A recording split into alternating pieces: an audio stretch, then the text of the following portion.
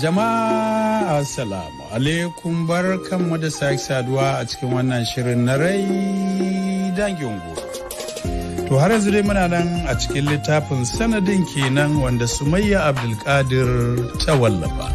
A shirin da ya gabata mun kwana ne inda muka ji Amina ta ziyarci ƙauyen mahaifinta, inda har muka ji ta shiga sashen baffa Tasi'u, kowa a gidan yana lale maraba da ita, hashi baffan muka ce suna hira yana ba ta labarin ciwon yayan nasa wato kawo biliya. Ya ce shi ya yi duk iya ƙoƙarinsa, ya ɗauko malamin kemis ya duba shi masa allurai, bai san ya zai iya fitar da shi asibitin maraya ba, ƙarfin nasa bai kai nan ba. Sule ne dama ya kamata ya kai shi, to an yi aikin duniya ya ƙi zuwa. Amina ta ce a kyale shi baffa, gobe za mu zo da mota ni da gwaggo mu kai shi asibiti. Baffa ya yi ta sa mata albarka. Bata jima ba ta yi sallar la'asar ta kamo hanya, kafin magariba tana gida ta kwashe komai ta gaya wa gwaggo. Gwaggo ta ce Allah ya kai mu gobe, kin ga ai gara da ke kaje, da haka za su bar shi a gida ciwo ya cinye shi. Haifuka ba ta da kyau, mugun ciwo ce, Allah ya ba shi lafiya.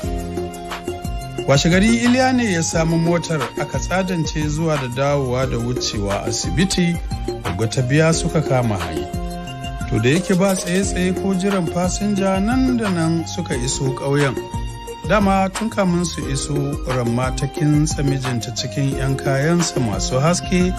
Iliya da babban ɗansa Hamza suka sanya shi a motar, kai tsaye asibitin ƙwararru ta jami'a suka kai shi. Likitoci sun karɓi kawo biliya, aka soma ba shi taimako bayan an ba shi gado.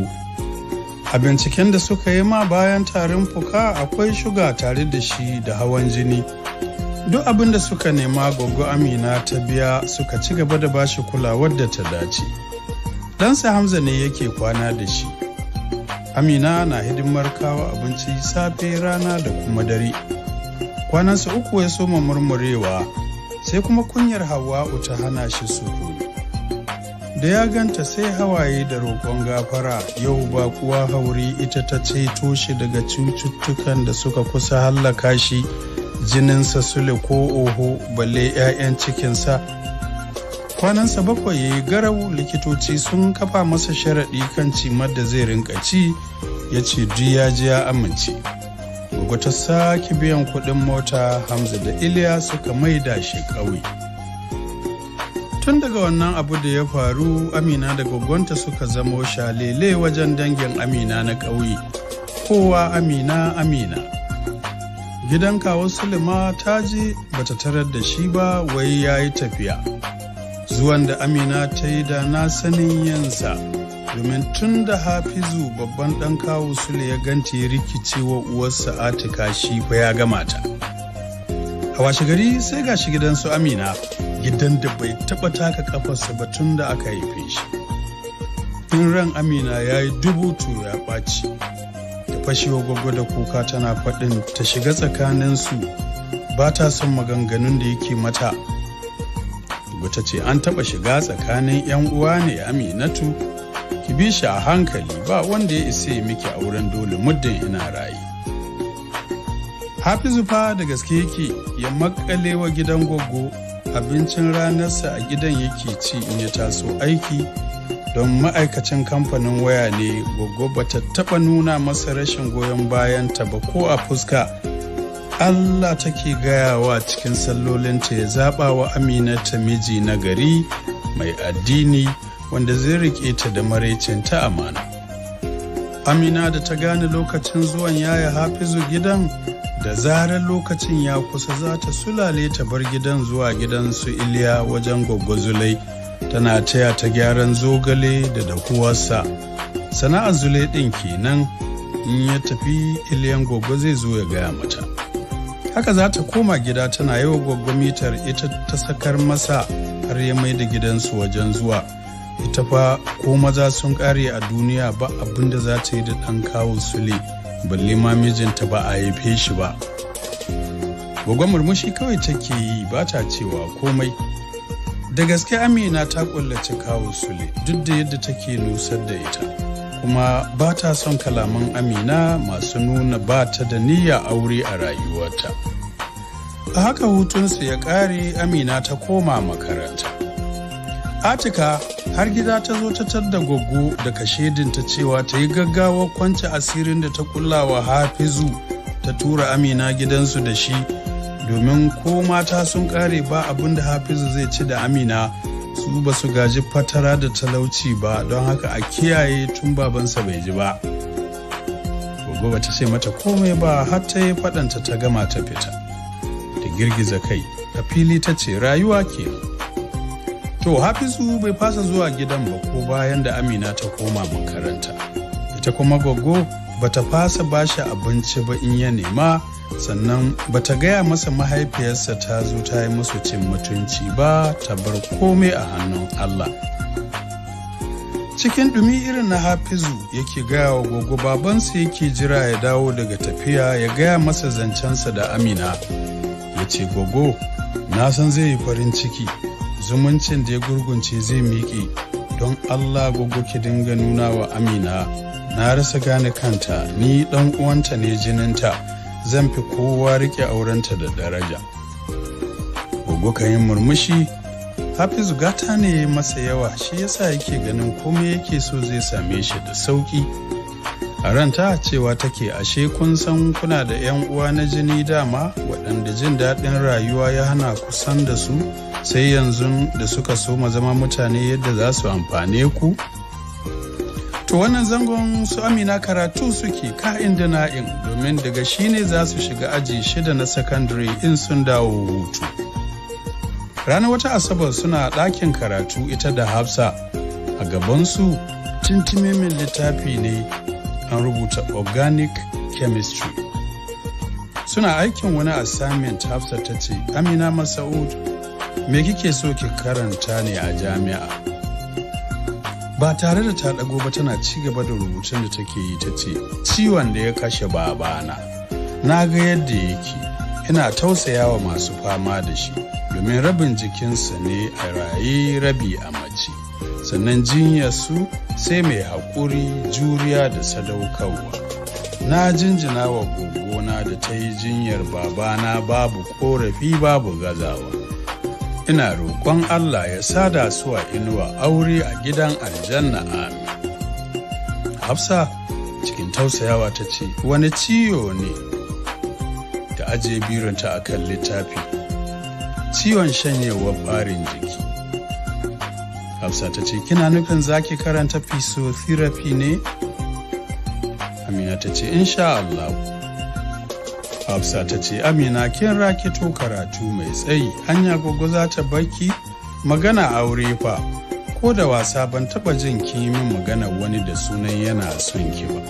Ni na gaya miki har kuɗin aure na an karba. Mamudu yana Rasha yana nasa karatu. Family friends muke da su.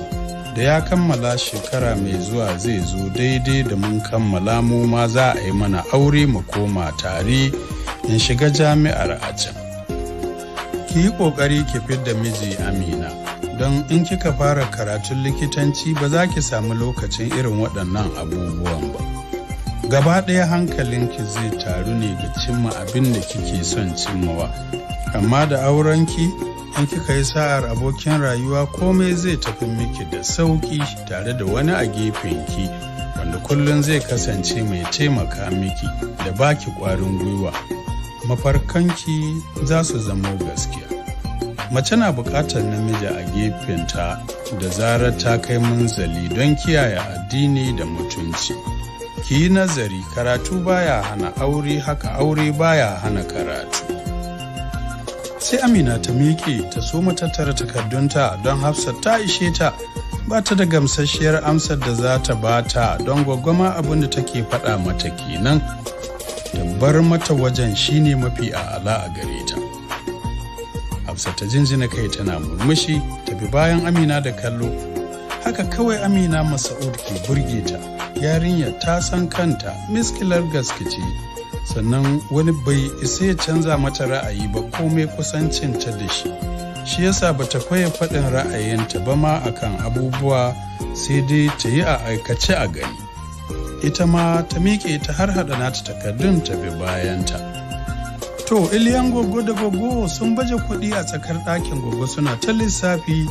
Iliya ya ware wasu gefe ya sanya a leda ya miƙa wa Goggo ya ce ajiye waɗannan a gefe. Kuɗin makarantar Amina na shekarar ƙarshe, WAEC, NECO da JAM, kamar yadda aka ba mu list.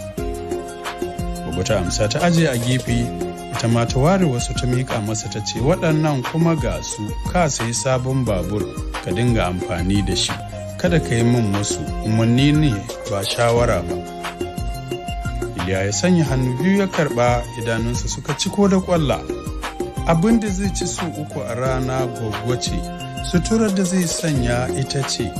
Allah bai ba shi kwanyar karatu ba, amma Goggo ba ta bar shi ya zauna cikin duhun jahilci ba, ta sanya shi dole ya shiga makarantar yaƙi da jahilci ga albashi da take ba su duk wata 6 Me zai yi ya biya wannan baiwar Allah banda ya ci gaba da tsaya mata akan kasuwancinta saboda Allah? Abin da yake faɗa cikin zuciyarsa kenan. Aka yi sallama aka ɗaga labulen falon. Hafizu ne da kayan kamfanin waya da yake aiki. Da gani daga aiki ya dawo ko gida bai je ba. Goggo da Iliya suka amsa ya ce, "Ye Hajiya Goggo da Iliyanta, zaka ake fitarwa ne?" Goggo ta yi murmushi. Iliya ya ce, "Ya Hafizu, ka lallashi Goggo ta yadda a buɗe mata akawunt a banki. Tunda tana da abin da ya fi ƙarfin abin da take zubawa a dashe duk wata. Ni ban ce ta daina a dashe ba, amma abin da ya haura abin da aka zuba a dashen a sanya shi a banki." Karatu Amina ba ta ƙare ba don ta gama wannan tun da jami'a za ta shiga, kuma likitanci take so. An gaya min kuma ya fi kowane karatu cin kuɗi. Hafizu ya samu kujera ya zauna, duk da Iliya ya ba shi haushi da ya ce Amina jami'a za ta shiga, ya danna ɓacin ransa. Goggo me yasa ba ka son ajiya a banki? Cikin natsuwa Goggo ta ce, "Ba wani abu ba ne Hafizu, abu ne na rai da rayuwa. Ka gama wahala ka zuba a banki, ka zo ka mutu wani naka bai san da su ba, tunda rayuwa ba ta da tabbas." Sai jikin kowannensu ya yi sanyi. Da ƙyar Hafizu ya ce, "Ba wanda ya san gawo fari, amma mu ga mu mun san kin yi ajiya a banki." Ta ce, "To idan dukkanmu muka faɗi muka mutu fa?" Ya ce, "Insha Allah Goggo ba za mu faɗi lokaci ɗaya gaba ɗayanmu ba."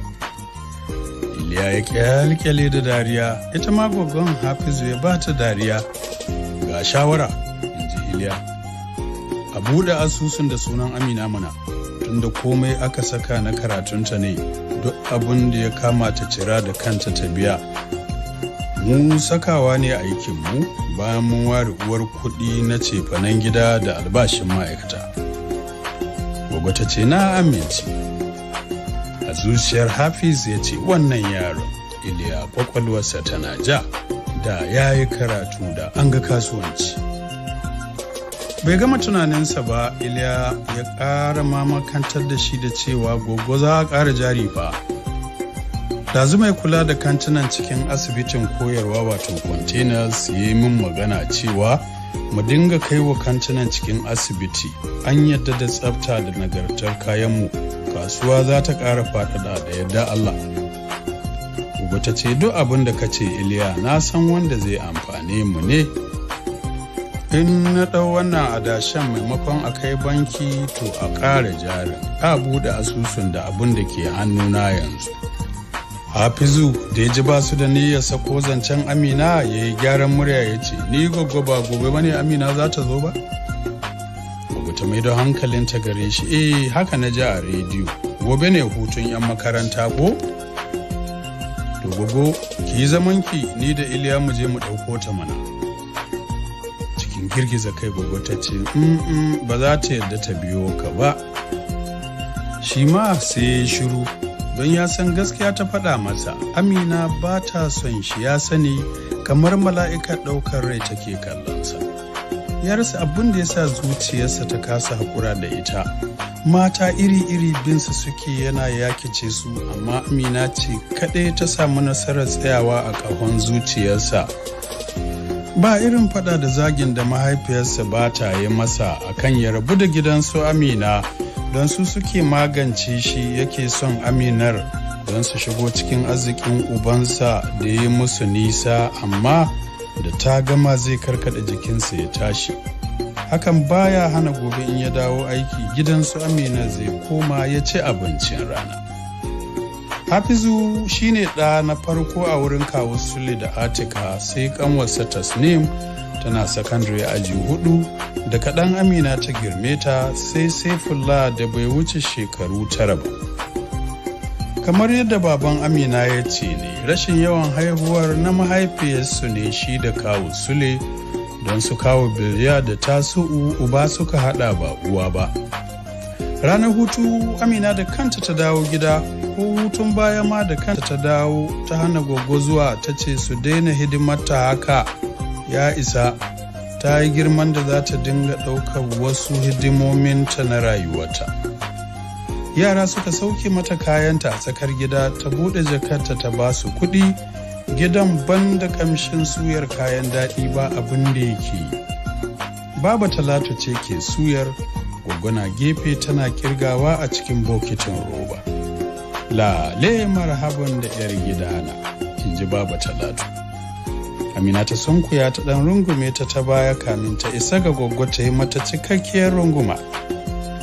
Ta lumshi ido cikin farin cikin samun gwaggonta lafiya. Ta sake ta ɗan ja baya, ta sanya hannu ta ɗauki meat pie ɗaya cikin ɗaruruwan meat pie ɗin da aka soya, ta kai bakinta ta gutsura, ta soma taunawa, kunnen ta yi wani irin motsi har can ciki, sai da ta sa hannu ta sosa. Gwaggo mai kayan daɗi. Gwaggo ta yi murmushi, ya hanya. Alhamdulillah, in ji Amina. Da haka ta wuce ɗaki. To masu bari mu kwana nan, sai a dakace zuwan shiri na gaba. Assalamu alaikum.